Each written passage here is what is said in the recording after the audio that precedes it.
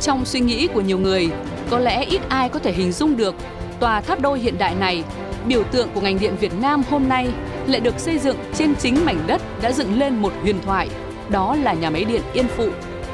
Có mặt trên mảnh đất này từ năm 1925, nhà máy điện Yên Phụ không thể ngờ rằng đã mang trong mình cả bi kịch cũng như sự hào hùng của dân tộc, cùng nhân dân trải qua những đêm trường đô hộ của thực dân. Cho đến ngày 19 tháng 12 năm 1946, khi cả nước đứng lên chống lại ách cai trị, nhà máy điện Yên Phụ đã đảm nhiệm một nhiệm vụ lịch sử là cắt điện để báo hiệu bắt đầu cuộc kháng chiến 9 năm chống lại thực dân Pháp, để các đơn vị cùng hành động. Dù đối mặt với hy sinh mất mát, nhưng những khẩu hiệu tượng trưng cho tinh thần quả cảm thời kỳ này như bám máy, bám lò, địch đánh ta đánh trả lại và nổi bật là giữ dòng điện như giữ dòng máu, luôn được coi như điểm tựa tinh thần cho đội ngũ công nhân nhà máy điện. Họ đã anh dũng chiến đấu trong 2 tháng để cầm chân quân địch, dành thời gian cho ban lãnh đạo của cách mạng lịch sử rút an toàn ra chiến khu. Đất nước trải qua 9 năm gian lao kháng chiến để giành lại độc lập.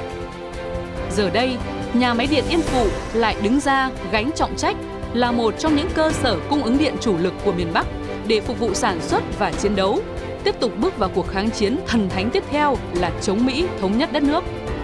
Và đây cũng là thời gian lửa thử vàng gian nan nhất của nhà máy điện Yên Phụ.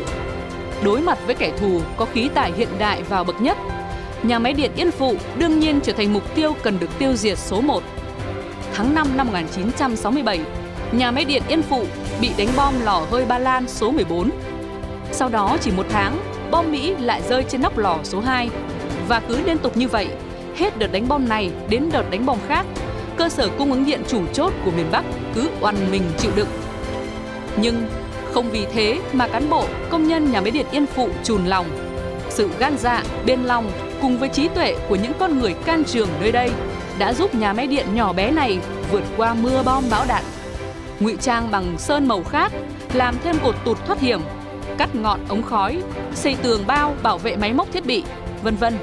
Tất cả những biện pháp tưởng chừng như thô sơ này trên thực tế lại rất hữu dụng. Vào năm 1967, cùng với lực lượng vũ trang, dân quân tự vệ, nhà máy điện Yên Phụ đã bắn rơi và bắt sống một phi công. Cũng thành tích này, năm 1972, những con người này đã bắn rơi máy bay F-4 bằng súng 14,5 ly. Máu đã đổ và thấm đẫm trên mảnh đất này, và lớn lao hơn là có những con người đã nằm xuống. Sự hy sinh thấm đẫm tính anh hùng đó vừa là những viên đá làm móng đầu tiên, vừa là niềm tự hào bất tận của những con người đang kế thừa truyền thống của nhà máy điện Yên Phụ trên chính mảnh đất đó ngày hôm nay.